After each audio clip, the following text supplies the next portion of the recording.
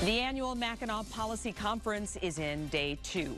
And today, Michigan Governor Rick Snyder stopped by the island and spoke to those gathering. 7 Action News editorial director Chuck Stokes is following the latest from the conference. And Chuck, what did people think of the governor's speech? You know, when you think back to when this governor first got elected, he was not a fan of the Mackinac Policy Conference. But over the years, it has become perhaps his favorite forum for helping to get his message across. And earlier today, we talked to conference attendees who liked what he had to say about civility and mobility. I was very impressed, particularly about the positive aspect of it.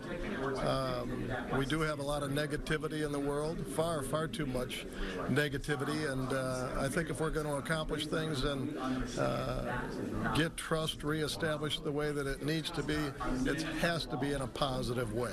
I think he sees some things that are taking place in our state and our country, saying we're better than this, and Michigan ought to lead the way and make sure we have good human relations. I mean, that's the challenge in the country nowadays. I heard his passion, and I think we got to take that from the island back to respective cities throughout the state of Michigan.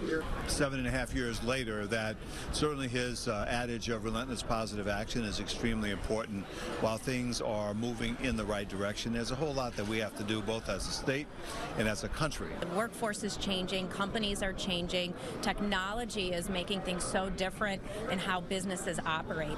And on an island where horse and buggy drives everything, modern mobility in the rest of the state is a major topic of debate. This is a very large state, and hopefully before he leaves, he can take what he said today back with our legislators and make sure we have a robust road package and we have some support for our RTA coming in November. I think Governor Snyder has, he's an entrepreneur by nature, understood the value of that, and it's really got us on the right track, and I think the next candidate has to do more of the same at a faster pace. So you can tell that they liked what the governor had to say. This is his last time addressing this important business conference as the chief executive officer of this state. Coming up at 7 o'clock, we'll talk to the woman in Detroit in charge of land use and quality of life for neighborhoods. Reporting live from Mackinac Island at the Grand Hotel on Mackinac Island, I'm Chuck Stokes. All right, Chuck.